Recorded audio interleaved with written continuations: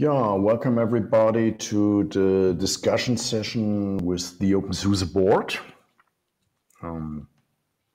As everybody has noticed, we have this conference this year in a completely new format.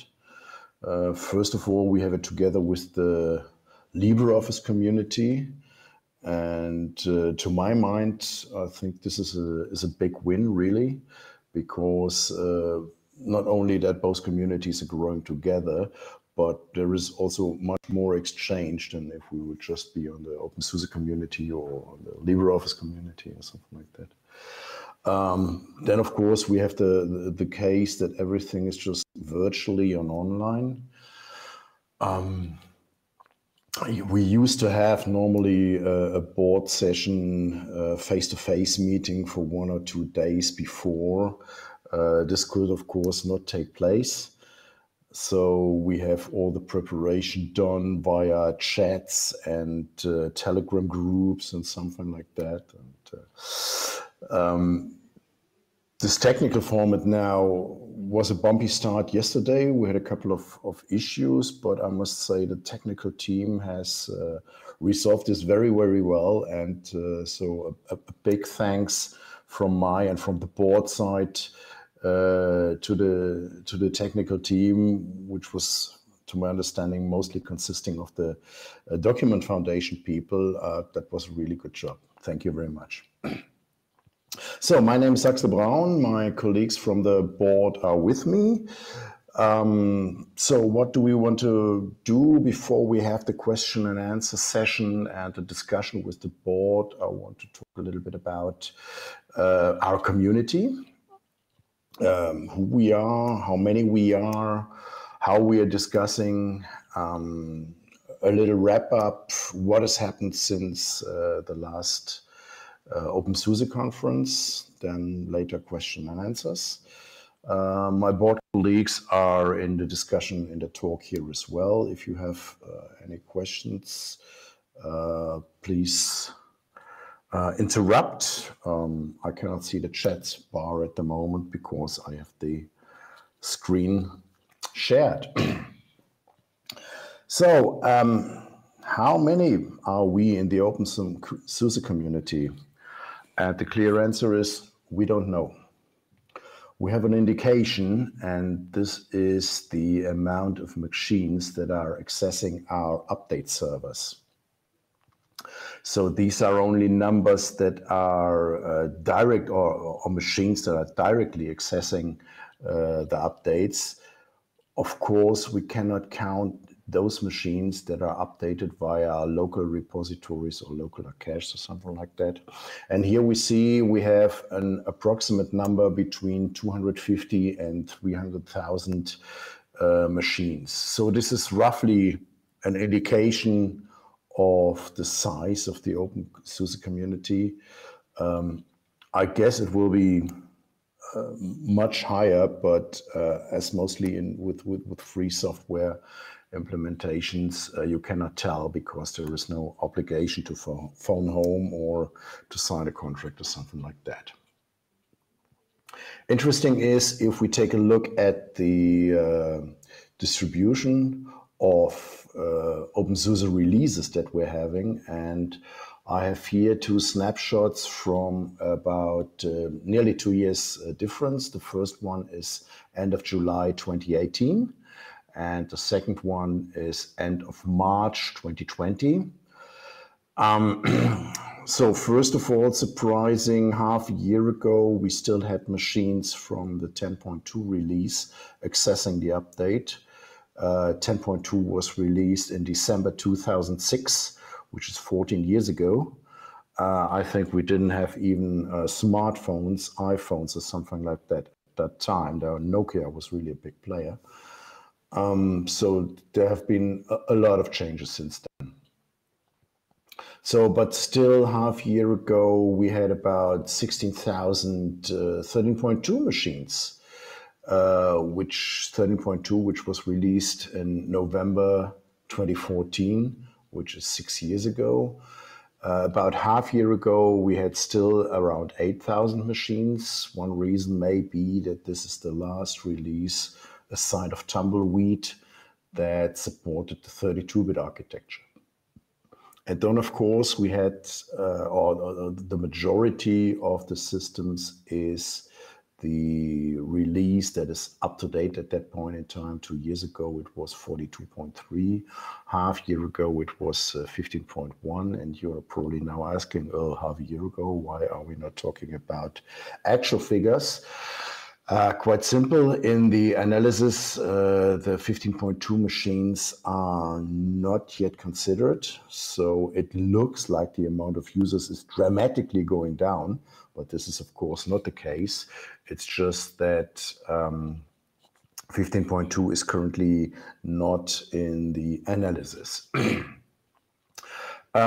Quite surprising for me, tumbleweed. We had about 50,000 2 years ago. We currently have around 38,000. Quite stable, the amount of tumbleweed users. I have no idea why the number went down. Maybe later on in the discussion, somebody has an indication for that. If we take a look at the bugs that we're having per system, per release, we can see that the older releases had around 2,200 bugs-ish, and they are mostly closed. So we have two bars here. The one is the total number of bugs, and the other one is the green bar is the one that is the explicit status resolved. And you can see those ones that are out of maintenance, the number of results matches approximately the total number. For the current Leap release, 15.0, 15.1, 15.2, this is not the case. So for these releases that run out of maintenance, like 15.0, there will probably be some bug closing session in the coming weeks, similar as we've seen it that Fedora does it. And that will clear the amount of open bugs against 15.0. An interesting figure would have been how many bugs against tumbleweed we're having. Actually, I don't know, because I can only query via the Bugzilla web front end, and that limits me to about 10,000 records. And I can tell you we had more than 10,000 bugs in total, and we had as well more than 10,000 resolved. So if there is anybody who has database access and could do a select count star, that could maybe provide us with the number of bugs.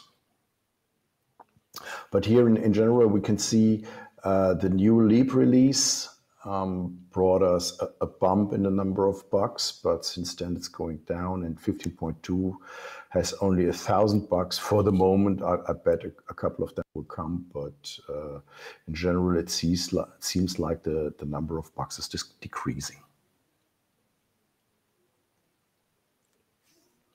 So where do we discuss? Where are our users? So first of all, the largest mailing list is not on this paper. The largest amount of subscribers is in the Studio Express list with about 771,000. But curious enough, there is not a single email in that list. So I guess this is the amount of users, or respectively the users that have been subscribed to Studio at the time when it was existing, and when it was shut down, it was migrated to Studio Express, and the subscribers have been taken over there. So the mailing list with the largest amount of users is the Security Announce and the Announce list with 2,900 and around 2,000. And then we have from the general list the project lists, currently around 694 users, which is a plus of 9% compared to a year ago, where I took a look for the first time at these figures. And the openSUSE mailing list currently has about 1,200 users. Development related, Factory has currently about 1,357 subscribers, which is a plus of 15.6% of a year ago. And Cubic, which is one of our latest products, has around 90 at the moment. From the language-specific mailing list, the two largest lists are the Japanese and the German lists. And both have gained subscribers as well compared to the year before. And I think this is a good indication that in general, the openSUSE community is growing. Beside this, we have discussion forums like the Discord channel. We have the forum. We have Telegram groups. And I've taken here just as an example the Discord, which has roughly around 1,000 users. Next question, how many members in openSUSE do we have? And here we are currently 512 openSUSE members, which is a plus of 5.4% compared to the year before. And what we try to determine as well is the number of contributors into Factory. So here Simon made an analysis, analyzed all the .changes files, analyzed them for the identities that were checking those changes in, and we came around that we have approximately 3,300 identities contributing into Factory.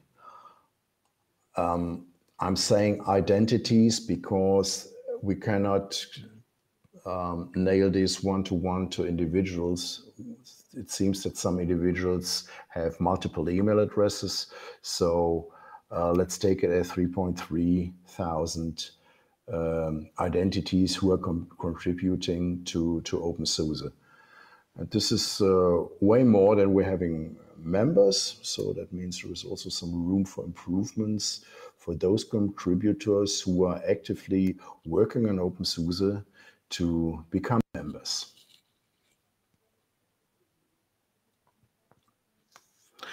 So what happened since the last openSUSE conference last year in, I think it was in May, in Nuremberg?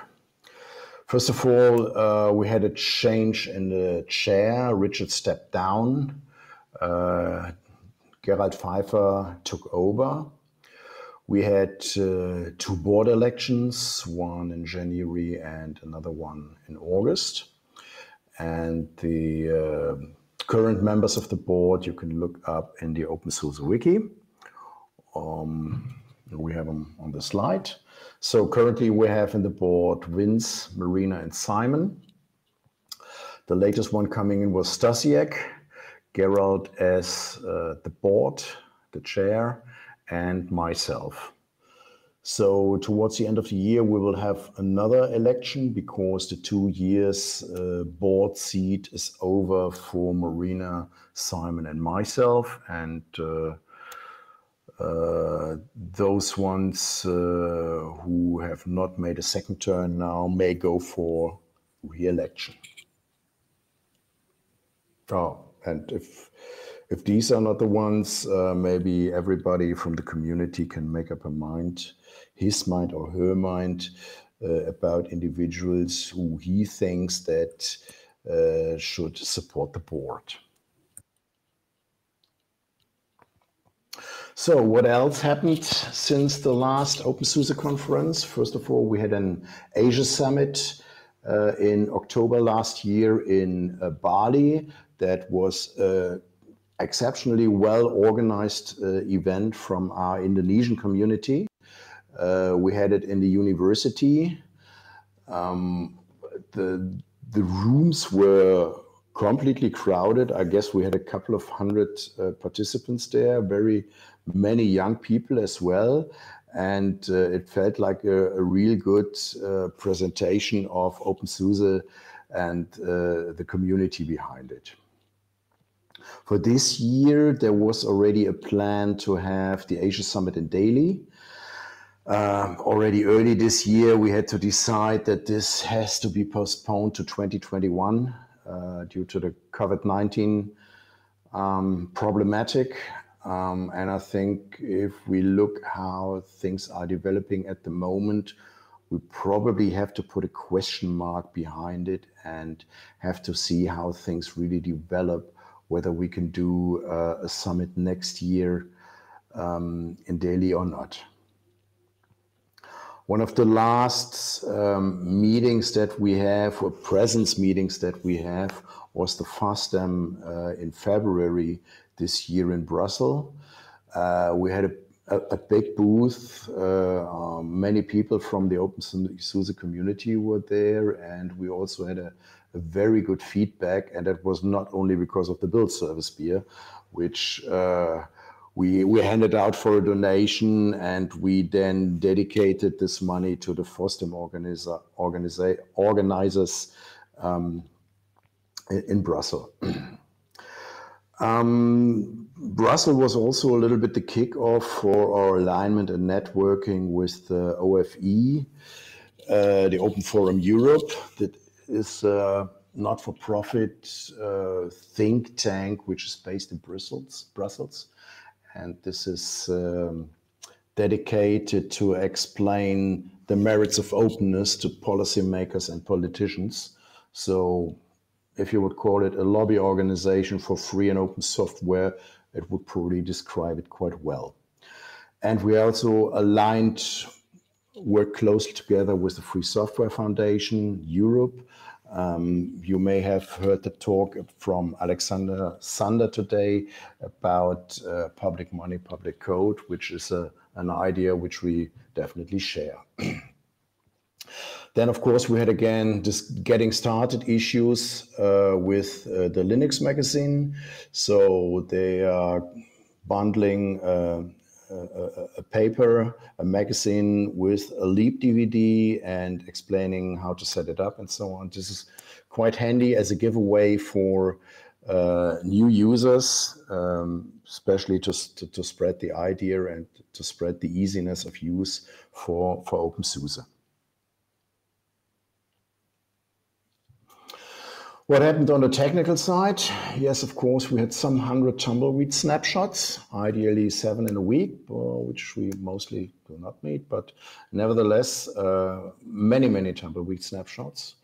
We have released Leap 15.2 a little bit later than planned because there were already the ideas about closing the Leap gap and jump. To sum this up again, up to now we had shared the code bases between SLE, the SUSE Linux Enterprise, and the openSUSE.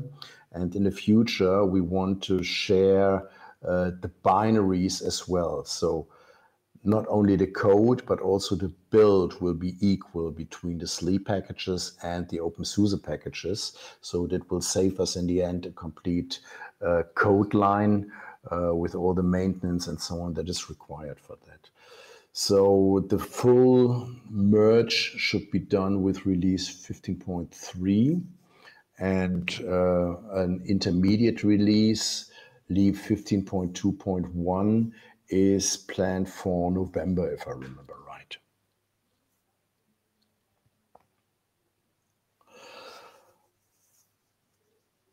Probably the one or the other has noticed, oh, I needed a new account or I needed to log in again in a slightly different infrastructure.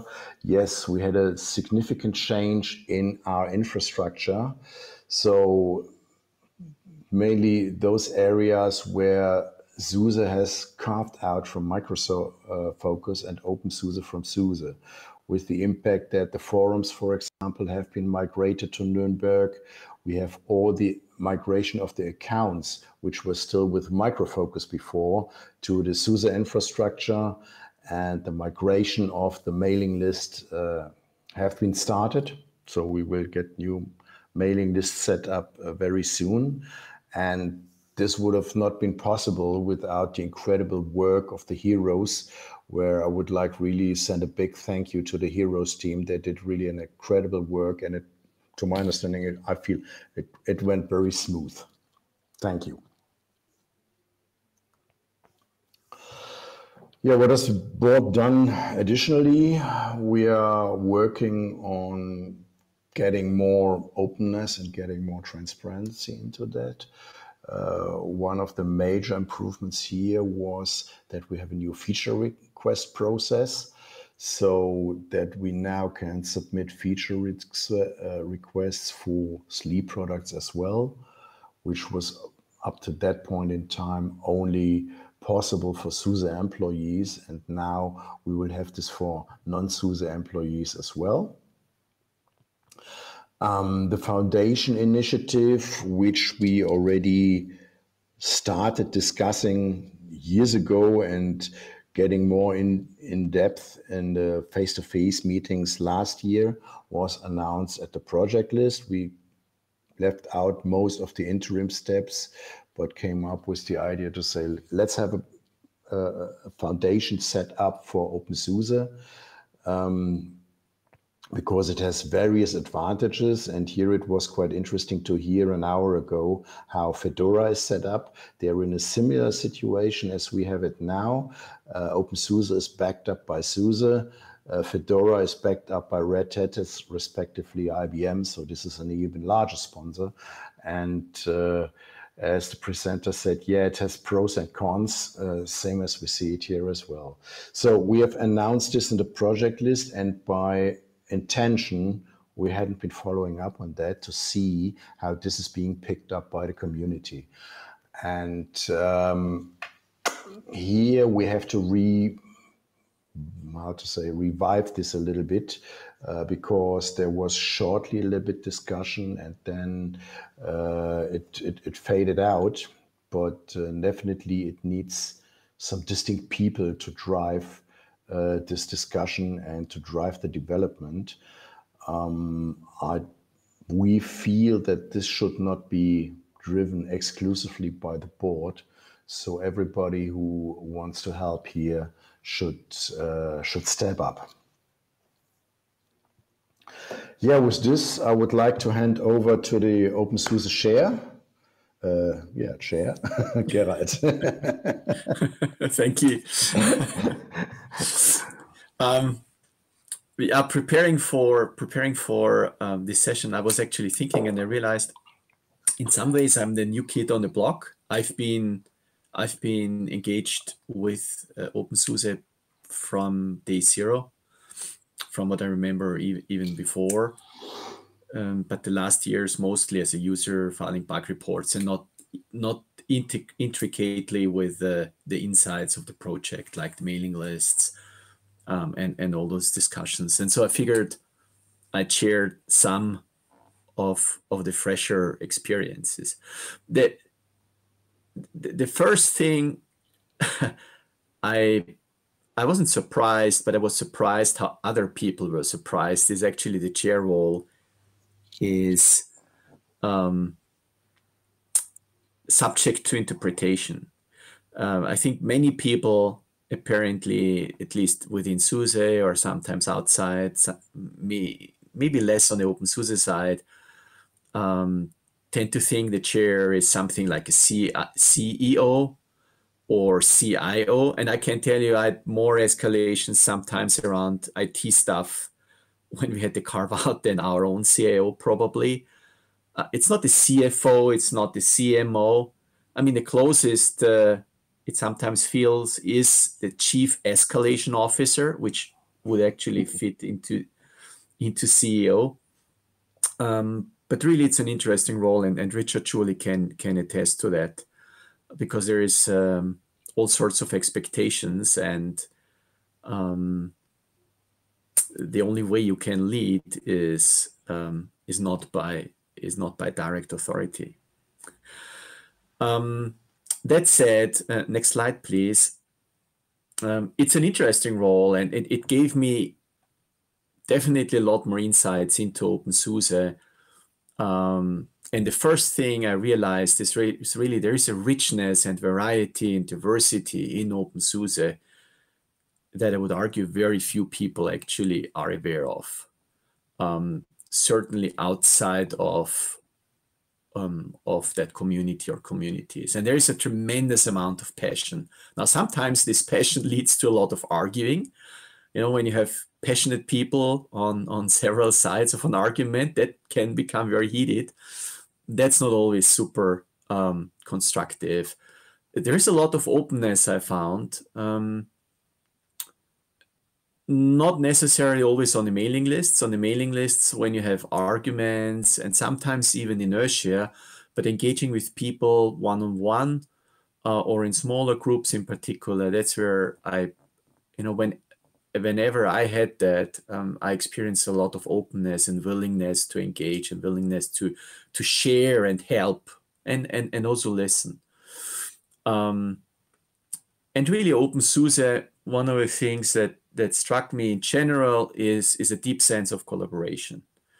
And openSUSE is tricky. I've been doing open source.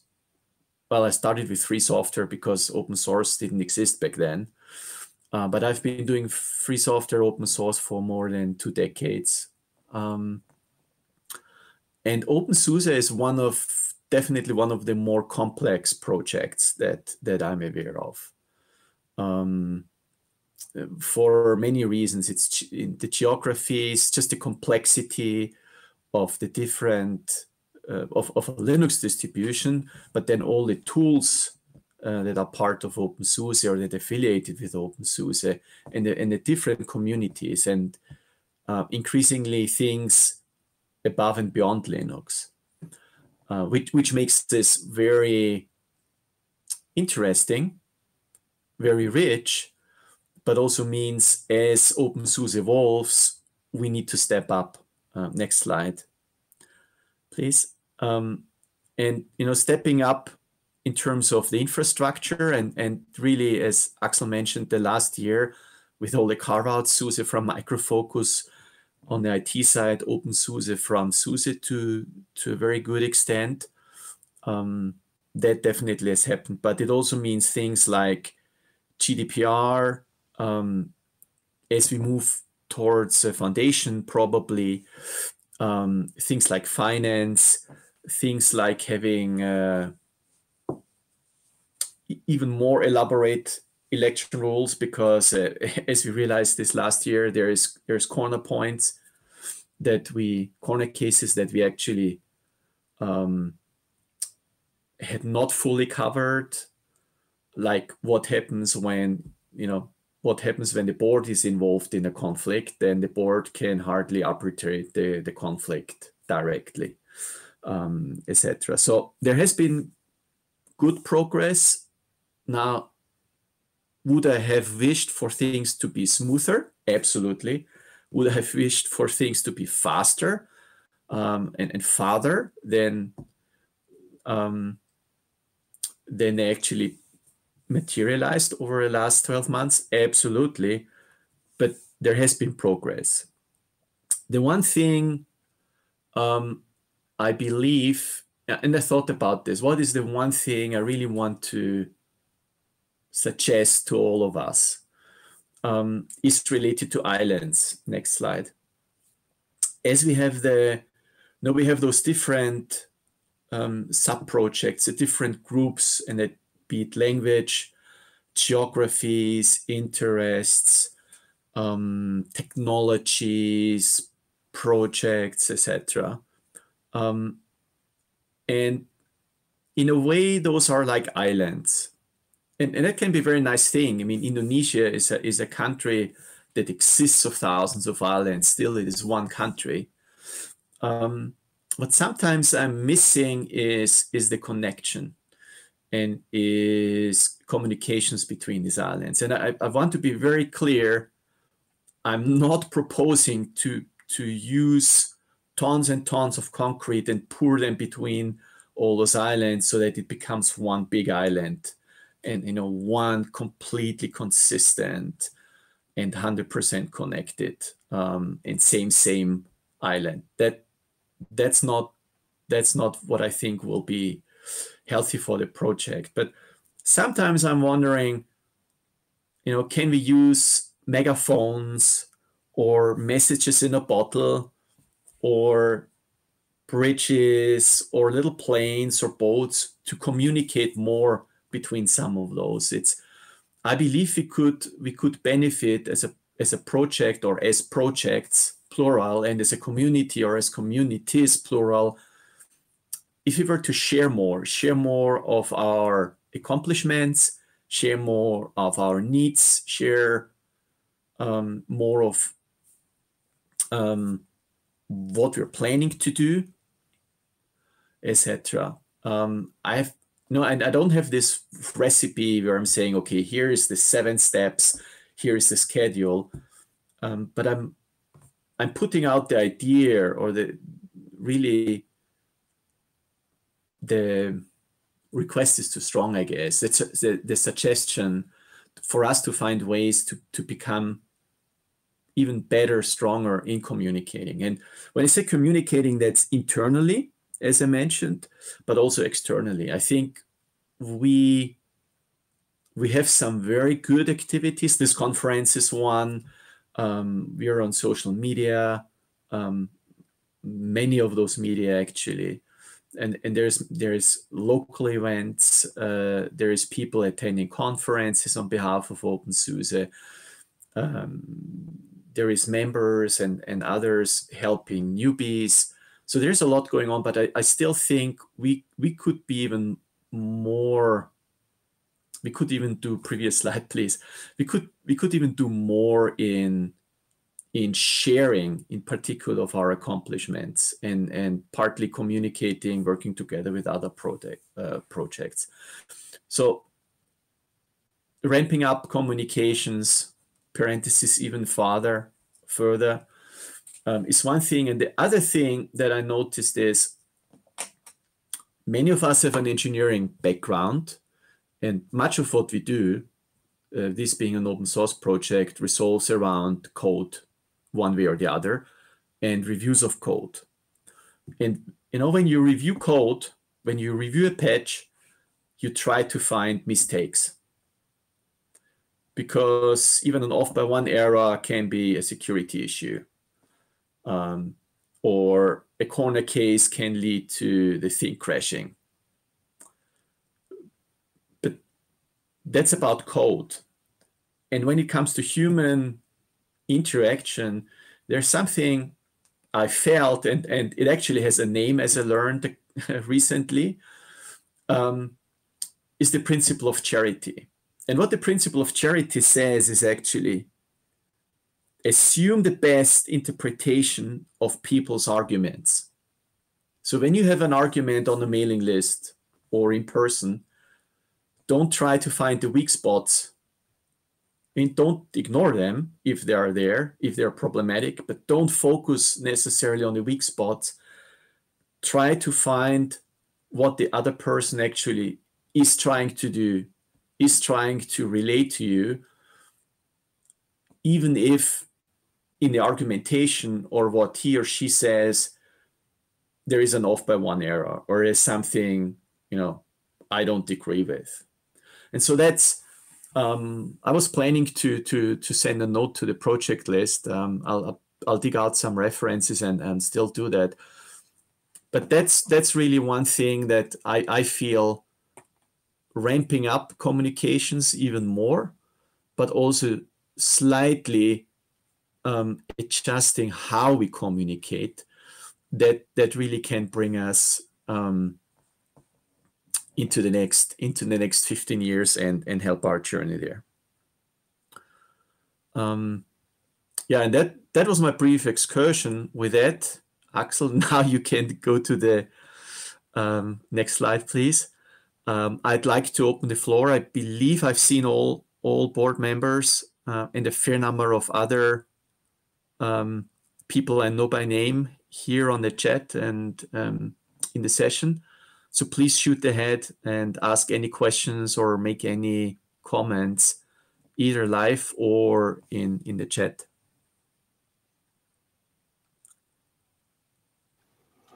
Yeah, thank you, Gerald. Yeah, discussion is open.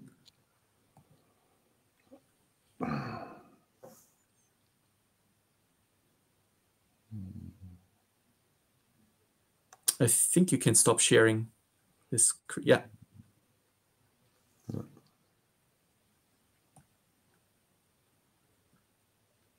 So I'm going to be the adventurous one here and ask the first question.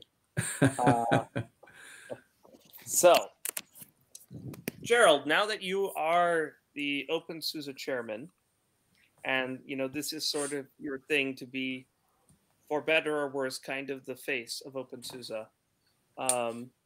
My concern has been for a little while now. Just not from you, but from your predecessors and stuff. The lack of visibility of openSUSE to the greater community. Like, people don't like. What do you plan to do, or what do you want to do to try to bring some more visibility to openSUSE, so that people will know that we exist as a community, and that users will come and users will turn into contributors, and we can sustain ourselves going forward? Because that's been my chief worry for a little while now with how things have been going. So two answers. I don't see the chairperson. I call myself chairperson or chairhuman, not chairman usually. I don't see the chair necessarily as the face of openSUSE. I mean, he or she certainly is one face, and maybe one of the more accessible or prominent faces. But all members, and in fact others, should not be shy of representing openSUSE. To be very clear, that's not me pushing away responsibility. That's just to invite everyone, and not make this an exclusive gig. I can, and I plan actually on doing. I can do and plan on doing more. I mean, I started the little amount of tweeting. Actually, I increased that.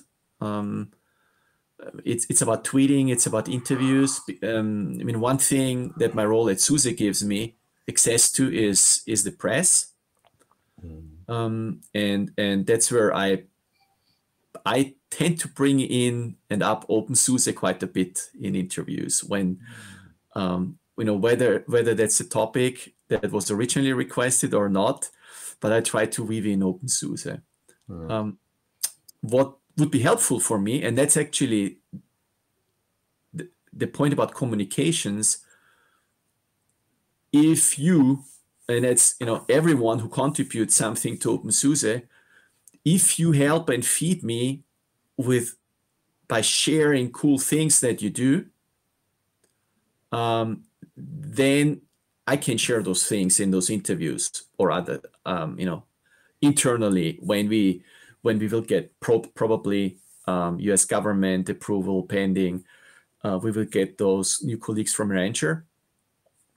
That will allow me to share more, right? So part of my request for communications is, let's make sure more of us know more of the good things and the cool things that we do, so that we can share them more. Yeah, as said, Neil, we've started a networking part in the Open Forum Europe, regular calls and mailing lists. There are many users from other open source projects, but as well from industry, including IBM, Red Hat, and something like that. So that, of course, raises the visibility, and we've also worked on our connections to media. So I had a longer discussion with an editor from the German CT magazine, explaining him the advantages of openSUSE, and he finally wrote at least an article about Leap 15.2, and that was surprising in that way, because up to now, the CT magazine knows only Ubuntu, basically. Right? So they're very resistant to watch openSUSE. And we're working here on that to get a little bit more visibility. Right. That's good to know. Thank you, both of you. As Gerard said, basically every community member can feed us with information, but as well start tweeting and using social media and is private environment or whatever to spread the word about openSUSE.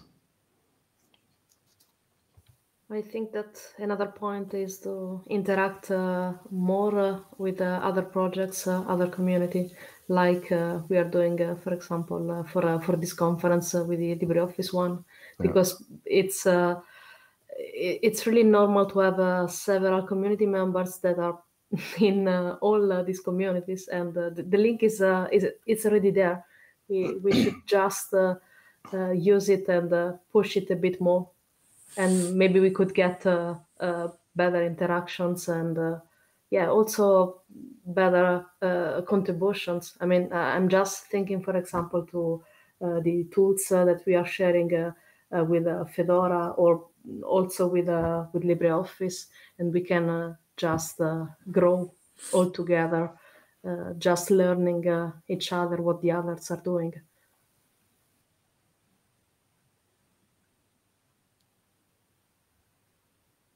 That's awesome.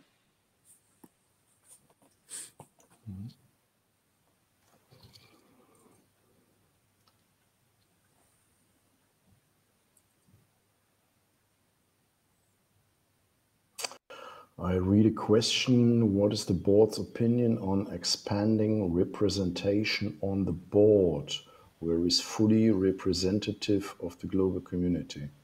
I don't understand that question. Let me take that question. I think the question is around the fact that most of our board members are in Europe, and I would strongly encourage in the next upcoming election people from all our different communities to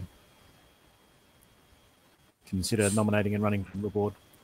Or if you're part of a community in a region and you think someone else would be really good on the board, I'd encourage you to speak to them and try and get them to nominate. Because I think it's something we can improve, because we have a very... I know personally I've spent a lot of time with our community in Asia, and I would really like it if more of them actually ran for the board so we could have a bigger, more diverse community running. Hey guys, I was about to say the same thing, but I think Simon just highlighted those. Hey everybody, I'm Ish. I'm from the elections committee, and I would like to add some information to answer the question. We, the guys from the elections committee, we do have a lot of trouble to get candidates for the board. So here again, I make a request to you for the next election. If you want to see the global community being represented on the board, the first thing that you can do is present yourself as a candidate, or if you cannot, at least nominate somebody in the from the local community, so that we can, you know, at least see in the board that we have people from around the world, from the different continents, from different places, different cultures. And yeah, that would be my part on this. Cheers. Yeah, actually, the question came up on time zones. Time zones should not be a factor. I mean, obviously it will be a factor, but should not be a blocker. We have this this strange Aussie here, which means we have board meetings late evenings German time or European time, or early mornings European time. I mean, Hawaii probably. So Hawaii or French Polynesia might be really tricky, but apart from that, North America or other parts of Asia wouldn't and shouldn't cause challenges. Yeah, but this is something that we have to deal with. Yeah, absolutely. I know, and we rotate in. I mean, one question that I thought when I heard the question is, should we, you know, have dedicated board seats per geo or so? But that's also tricky, tricky to pull off, you know. So I think the first thing I really think we should do is encourage and support behind the scenes, maybe people from other regions and geos. Yeah. Right now we have 2 Germans on the board, if I'm counting correctly. 2 Germans, but 5 Europeans. So definitely not very distributed.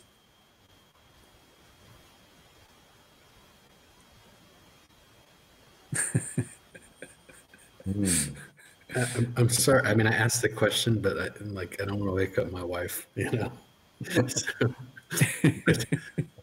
but you know, what I'm looking at is really, you're all answering it like, you know, I mean, it's obvious we all just want to be represented. We want the community to grow, and it doesn't matter where it is on the globe. It's just sometimes you feel like, you know, how can we move that forward? How can we?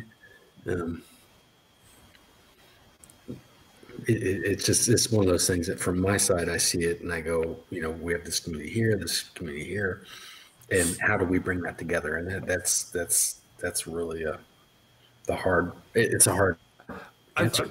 I've got a bit of an opinion with that, if you don't mind me throwing in my 2 cents to the whole thing. Like, I think part of the problem is, like we talked about earlier, like a misunderstanding of what the role of the board is. Like, if you see the board as, you know, representing the face of the community, or if you see the board as you know, leading the project, then I think, yeah, there's a real problem with the board not being as diverse as the community is.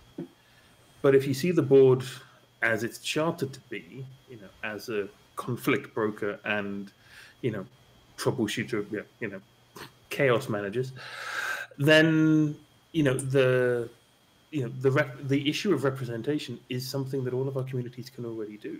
You know, all of our communities in America, in the Americas, you know, in Asia, they can step up and represent the community now as if they were in the board anyway. They don't need to be on the board to do that. So I both kind of get it, the problem, and not. Like, you know, like I know people see the board in that way, therefore there wants to be the representation there, but I think that's actually part of the problem. Like, the board isn't made to do that. If it is, then like look at the talk that we had from Ben today. Like, yeah, if that is kind of the role of the board, then we need to have something that's way bigger, way more like the Fedora arrangement, where you do have designated people there for designated roles, and you know, you have a couple of elected roles in there, and that's a totally different scope, charter, election process, appointment process, blah blah blah. Not saying it's either better or worse, just from what we have right now. Yeah, that's my view anyway. I think some of the misalignment here, at least from someone outside looking in, until, you know, Richard helpfully explained it to me over beers one night. The misalignment here is that where the board, when people perceive how the board is chartered, you know, as Richard said, it's chartered to essentially be dispute resolution, final arbiters for people and such. They feel that in order for that to be successful, there has to be cultural representation across the communities that actually openSUSE is in, so that this kind of stuff, you know, works out a little bit more effectively. Because, of course, when you're talking about people, and, you know, let's say someone from India has a problem with someone from Germany, and there's nobody who understands the Indian guy's point of view, then it might go badly. And so even if we're talking about specifically in the role that the board is chartered to do, to be the arbiter of the trademarks, to be arbiter of conflict resolution, things like that, I think people feel like it should be in some ways culturally representative, so that that function actually can work as intended. Not that it's not working well as it is now, but I think some people feel that it can't, because of the lack of representation across communities. Again, not saying whether it is right or wrong. That's, I think, where the underlying perception is.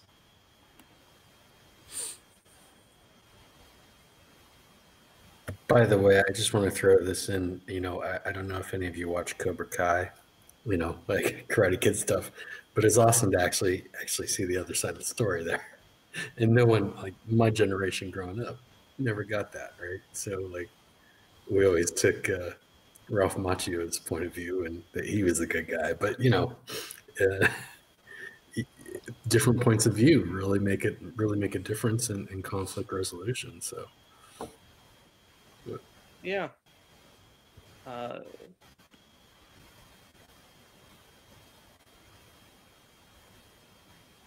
True.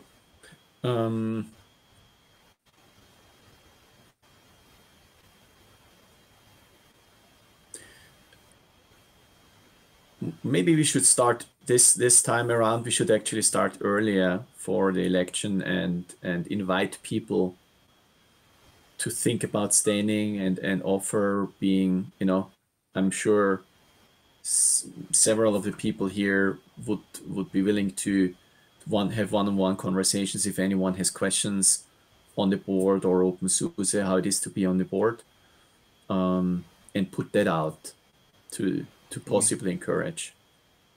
We should actually be starting that process in the next couple of weeks. Yeah. Oh, geez, that's right. If we want to run the election on time for the first time in 5 months, then start the next couple of weeks. The first time in as long as I can ever remember. Like, yeah, I was gonna say I don't think I've ever seen the thing run on time.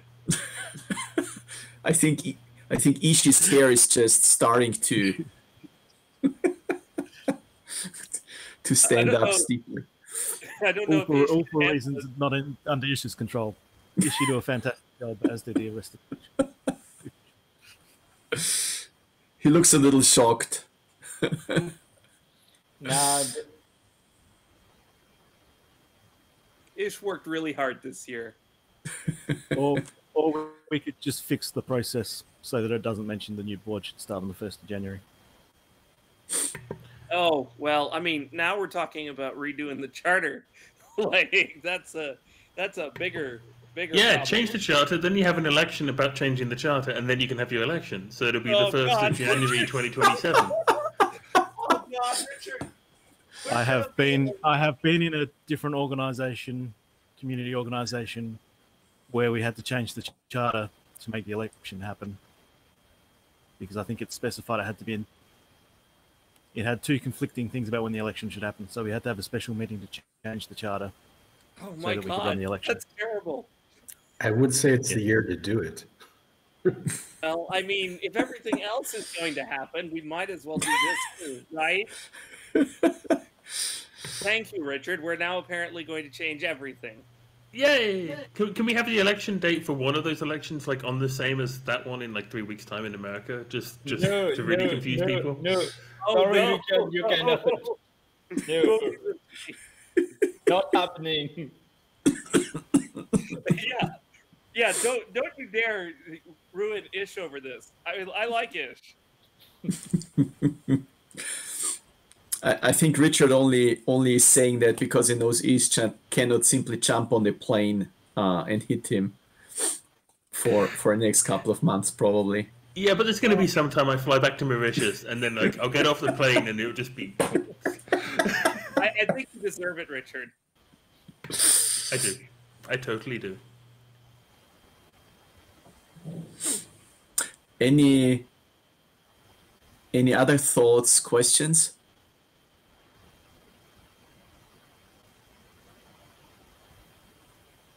Seems like everybody's reminiscing about their start in openSUSE in the chat.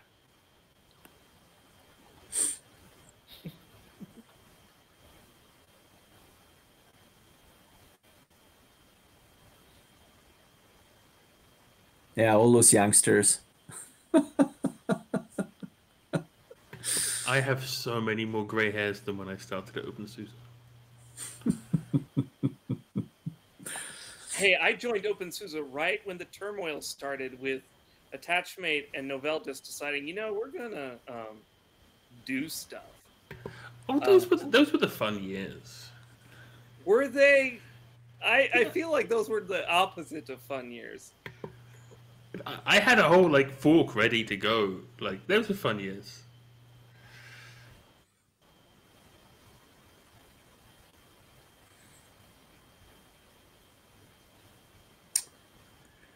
Lubos actually has a RHEL 7 or so box on his desk. Wait a minute. You have a thing that's not supposed to exist, Lubosh? No, it's ROS 6 because I started as ROS 6 drawing. Well, I didn't. It was DTS and then RHCL, but I got it. Let me find it. I have it here. But it's kind of... Okay, it's the Amarcord There's a new moment. box. Oh Maybe one yeah, that way. I have that one, Simon. I have that one. But And it's actually- in Italy, unfortunately. So I'm not sure if ROS 7 still had like Gold Masters, you know, like physical copies, but I think that it didn't. So this could be the last one. Is there still a plastic wrap around it? Oh my Yeah, goodness! that's a plastic wrap. It's a legendary Wow, copy. unused. of course you can't open it. You can't. I've got a back in the office in Nuremberg. I've got a legendary SUSE 6 box in the plastic still. I'm pretty sure it's propping my monitor up. What? I have a thing I got from someone as the Swedish novel in a box. Marcus literally smacked you for that. Yeah, but the thing is, like, I had an openSUSE 10 point something one, and like it was just like a couple of like a centimeter or so like too low, and the SUSE 6 one was like just a bit thicker, so it worked out really nice. Yeah, always I got this standard too, but not in a box. But... in a CD case, please. Bitin is showing us, I think that's 10.2. Yep, 10.2. That I got from a guy from Swedish Novel when I updated from like 10.1. If I still had access to my office, an old Swedish Linux community. Yeah, as we learned, it was released in 2006. 2005. if I still had access to my office, I'd show you my Novell SUSE BrainShare hat that a colleague of mine and I got, in 2010, 11 or so. Like I was helping him in the university systems, and he went to BrainShare, came back, and gave me a hat, and so I have a Novell branded SUSE BrainShare hat. It's at copyright 2006 Novell Inc. Yeah, you know what? I was responsible for the project lead for the underlying SLES version. All right. Yeah. We used SUSE Linux and openSUSE, kind of the betas. When SLES started the release candidate phase, we would do a SUSE Linux. Talking about Novell BrainShare, I have my Novell speaker shirt from like the last BrainShare, and I loved the irony of like return, and then it never did. Well, yeah. Yeah, that was back when I had long hair, and I was hanging out with two other people with long hair, and like a random woman just walked up to us and goes, "Are you the Linux guys?" And we looked to each other like, "Yeah, I guess we do stand out compared to everybody else here." You also have in your picture from those times, you are wearing the gaudiest sunglasses, polarized sunglasses I've ever seen in my entire life. What, the green ones? No, the green ones with the yellow tints on the eyes. I don't remember them. I guess I just blocked that out of my memory. Maybe for a reason. If it helps, your openSUSE Connect profile still has that picture. No. Yes. No, it can't. He's got a cleaner cache. Seriously? Take a screenshot before Richard can actually change Go run. Take a screenshot. No. Our brown SUSE has my usual headshot. What did I? Oh my god, those, yeah. They're not good. I've got them. They're cool. 40 something and then 50. Don't diss my nice sunglasses. Did anybody see how many years before it actually happened, SUSE already knew about COVID-19? No, I haven't. Indeed. Oh, geez, no. It's not even my starter box. By the way, for those who didn't see it, this is the Richard I'm talking about. With the biker glasses. Totally biker. You're looking more as you're acting in Sons of Anarchy or something like that. Come on. Who called this long hair?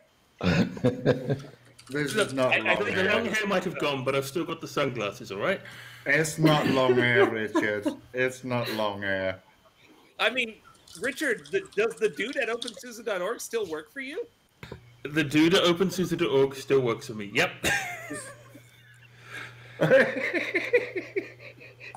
Indeed it does. Oh, we see. There's Richard with the glasses. Put off the glasses, man. It looks really cool with the whole like screen reflecting in them. I'll grow your hair instantly. Nah, The two don't match. I'll just keep the glasses. No, these are my cycling glasses. When it's sunny, so like I'm not going to wear them again for a year, like 6 months. You look like you're about to go in for eye surgery. Who, me? No, Richard.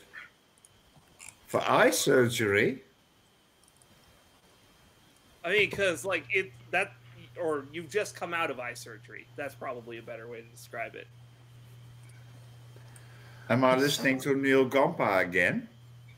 Yes, you're listening to me, Nerf. Good night, Ignaz. Sleep well. Okay. Thanks for putting up with this random segue. Just for the record, are there any other questions? Or is the beer session sliding in, or whatever drink session? I think we've gone officially into beer session.